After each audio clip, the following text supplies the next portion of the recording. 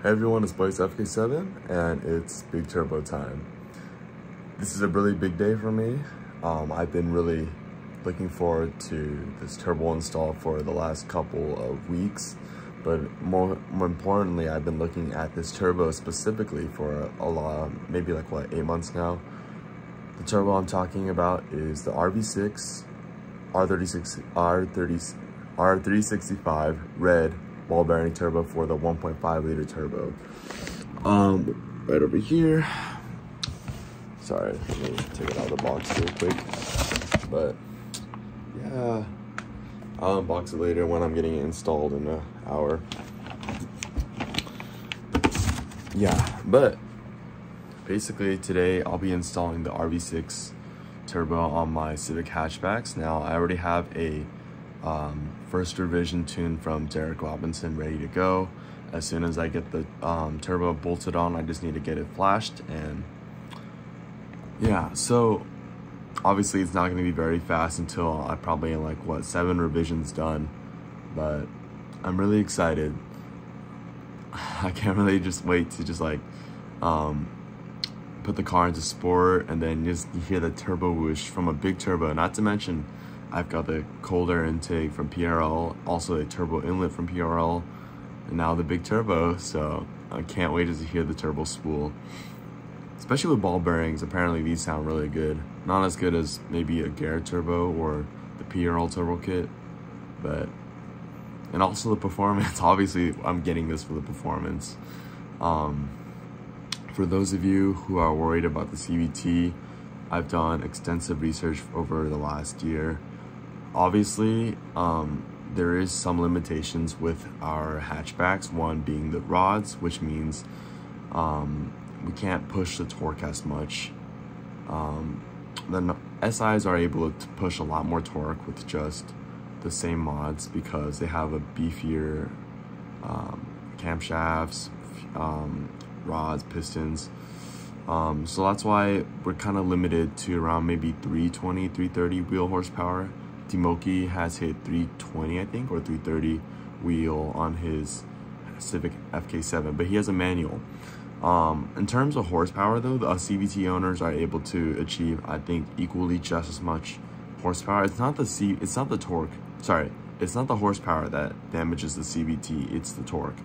And also it's just how you drive it. So with the big turbo, you're pushing all the stress onto the later RPMs, which is better for this internals when you versus my setup right now, which is E85 on the stock turbo, which is a lot more damaging to the rods and likely to blow it up versus a big turbo.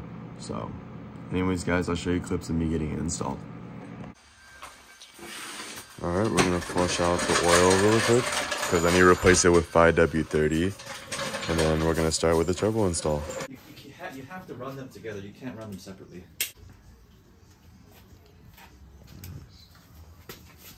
And there's the stock turbo. A little bit of coolant. Oh, well, we're gonna have to get that fixed. But stock turbo. Ooh. So now we took off the stock turbo. As you can see, the turbine's very small versus, well, I'm gonna show you later, but it's very small. And, I have coolant line for days.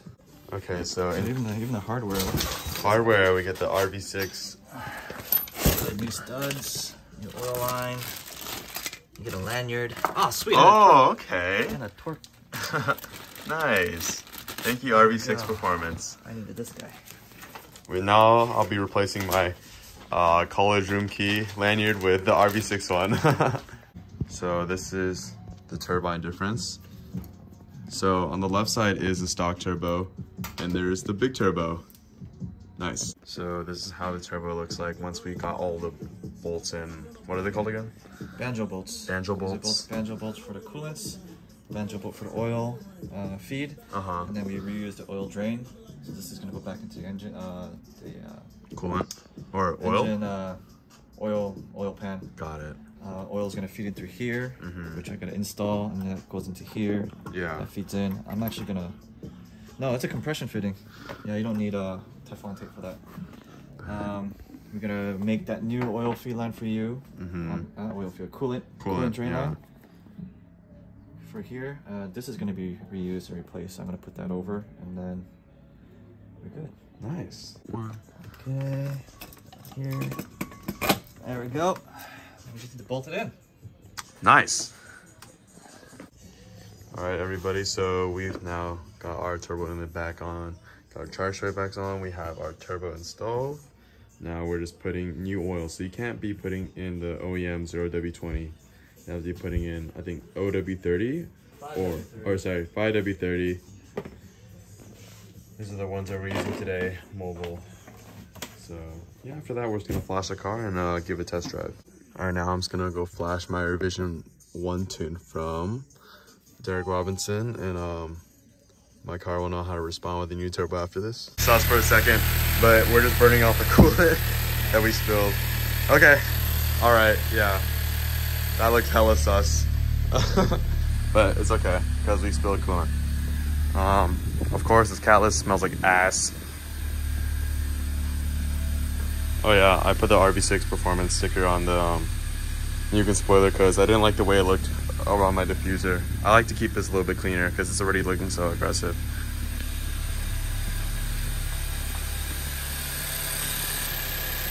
Okay, so we've installed a new big turbo, but I've also did some minor things. So this was a little bit loose, but I finally got that clamped up. Also, my mechanic Dan, he did a very good job fixing my, I think, a little skid plate or something, whatever. I was scraping everywhere, and I thought it was because I lowered it, and also because I have a splitter. But apparently it was that, and I haven't scraped since I got here, which is good. Also, fender liner is now fixed. Before it was poking out. Oh, I'll replace my side marker soon. But apparently I have a exhaust leak, which is minor. I just need to replace my downpipe gasket, which I've ordered a new one, and I'll be getting it installed this weekend. So until then, I'll be waiting off before sending any revisions to Derek Robinson. But yeah, oh yeah, I did some quick sound clips earlier while I was just driving, and you can just, even now, like when I was flooring it, well, I didn't floor it. I only floored it like once when I was getting it up to speed on the freeway, and I instantly saw the RPMs just like like go straight, like they went through the roof, and I was really surprised. And remember, this is on very low boost. This is revision 1, so Derek Robinson is using this as a base to just get data and just get like a better idea of how like my car responds with this turbo. Not to mention, when I go E85 on this car, it's gonna go even crazier. So right now it feels like this is probably just maybe 200 wheel horsepower.